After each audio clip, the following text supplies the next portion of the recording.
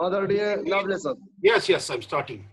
Honorable Chairperson, the dignitaries, His Highness Honorable Dr. Ashok Kumar Gadia ji, Chancellor of Mevar University, Rajasthan, Professor KVSM Krishna ji, Vice Chancellor of Mangalyatan University, Aligarh, UP, Honorable Professor Abhay Kumar ji, Vice Chancellor of IEC University, Honorable Brigadier Dr. P.S.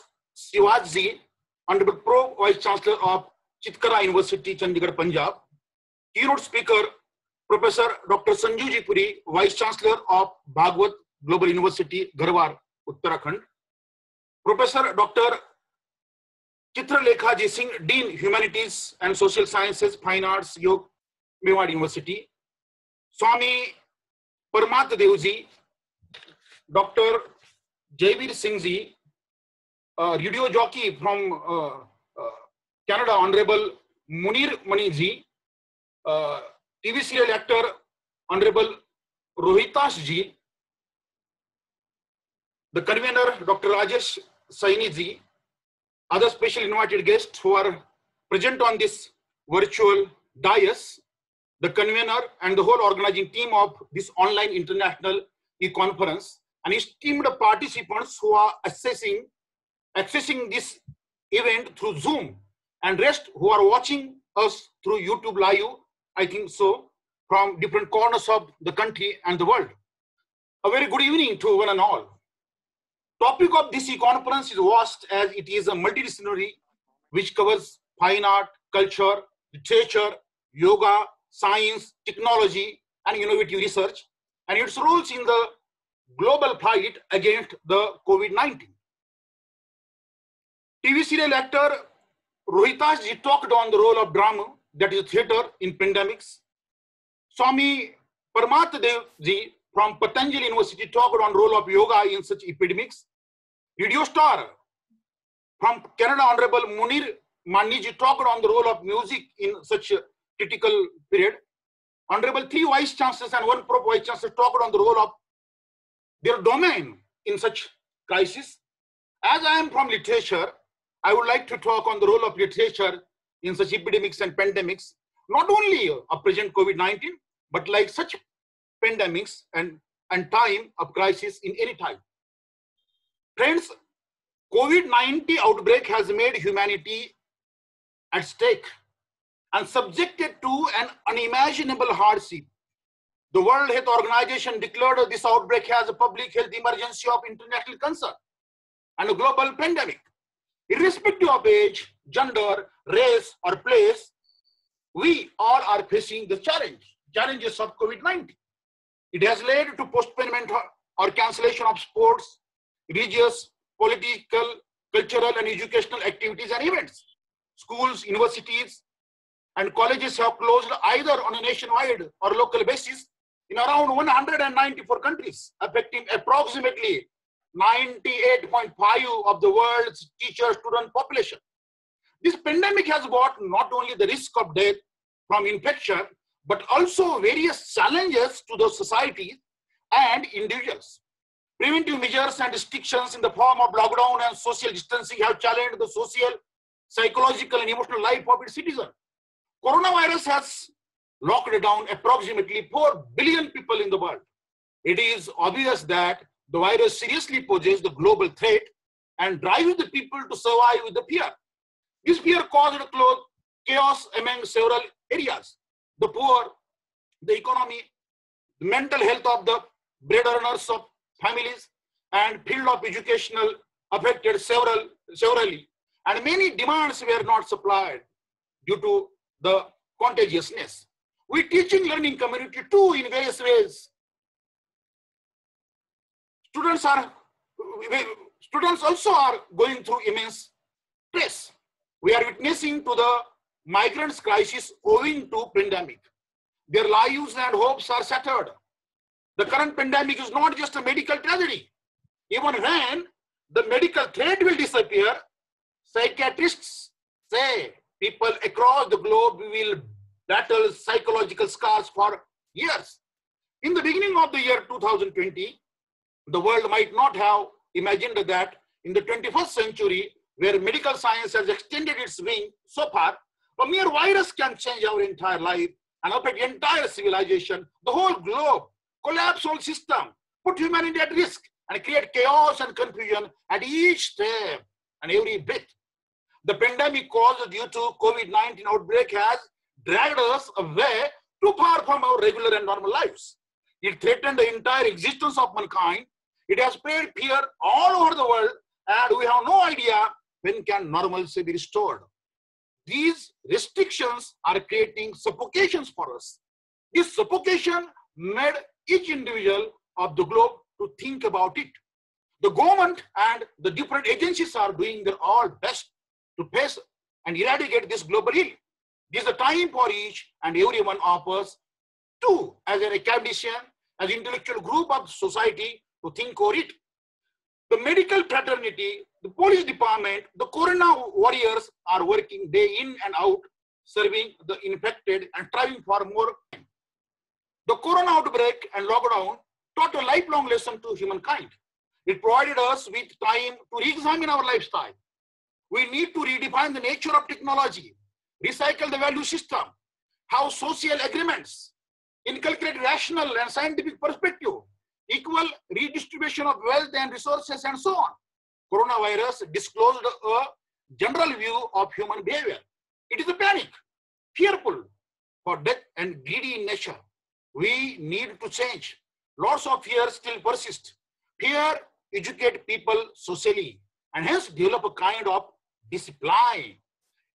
Influential people need to reinforce the message that this virus is not end of the world. A new system, a new approach that will integrate fine art, culture, literature, yoga, science, technology, biology, psychology, political science, philosophy, economics, and research into a broad ecological framework, and that has to be reconstructed by us. Coronavirus was a strict warning bell. We humans have to amend ourselves before the final bell rings.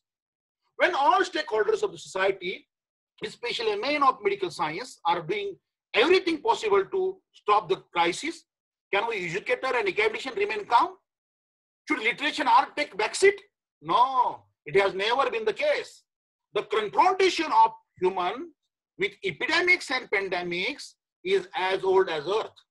Whether it was the two world wars, or the Holocaust, or the Gulag, or the Bengal famine, or the things just talked about by Honorable Vice Chancellors here, or any other epidemic, the literature and art have never taken the backseat in time of such crisis and has always shown the path to recovery both at physical and spiritual level.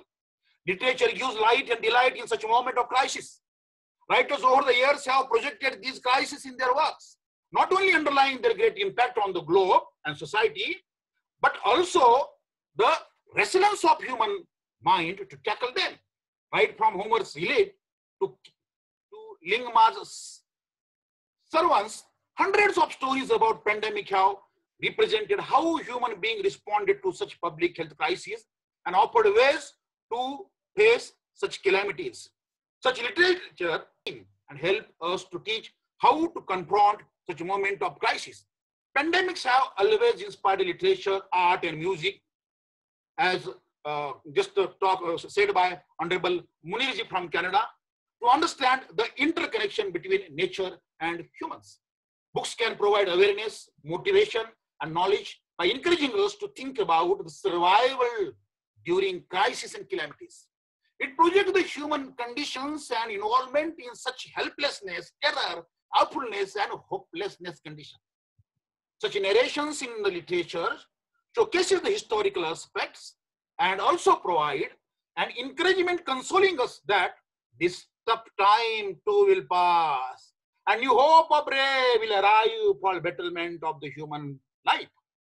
It not only just investigates the causes of the deadly disease, effects of the society, economy, and political scenarios, but with the real sections of narration, it describes that humans are not the supreme power on the earth.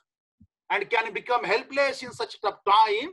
And we are supposed not to be wild toward nature, not to be wild toward animals, not to be wild toward environments, and to take precautionary measures for safety, not only of the self, not only of your society, but of the whole nation, but of the whole world, whole universe.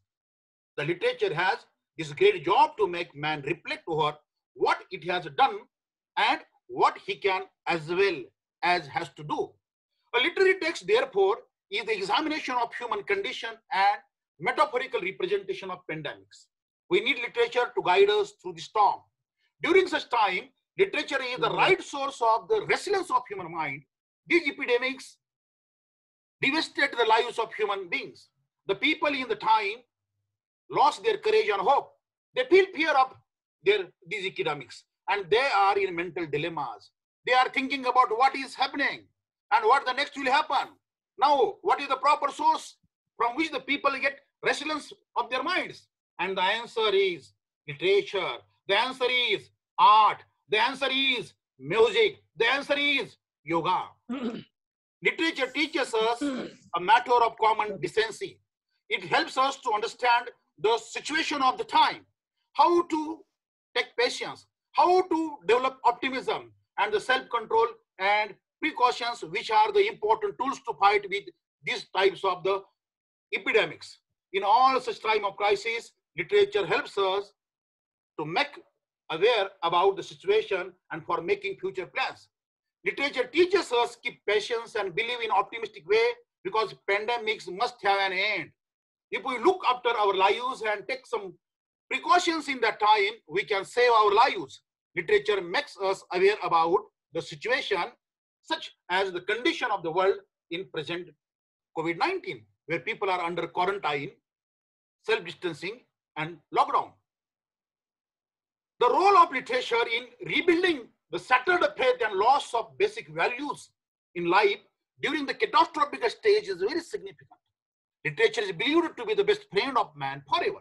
Literature is really substantial and has distinguished outcome on human mind and understanding. It functions in creation and propagation of the various imaginaries within the social setup. I am thankful to organizers, particularly Dr. Rajesh Saini, for inviting me and making part of this august intellectual gathering. I hope that through intellectual debate and discourse which will take place here would help to develop a new system, a new approach which will integrate fine art, culture, literature, yoga, science, technology, and the research into broad ecological reconstructed framework in order to fight such pandemics. Just take coronavirus as a strict warning bell. Once again, I would like to say, we humans have to amend ourselves before the final bell rings. Thank you, Mr. Rajesh. Thank you all. Namaste. Thank you, Dr. Arvind and M. Navle sir, HOD English Department, Shivaji Mahavidyalaya, Udgir, Maharashtra. आज बहुत ही international conference में आप सब लोगों ने बहुत अच्छे से अपने विचार प्रकट किए, अपने टॉपिक्स पर